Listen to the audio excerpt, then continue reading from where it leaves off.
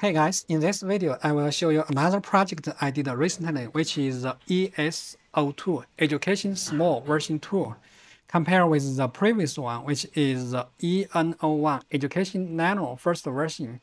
This video just a preview video. I will compare these two devices and show you some final results of the ES02. I'm still preparing the documentation for the full release of this one. Let's start.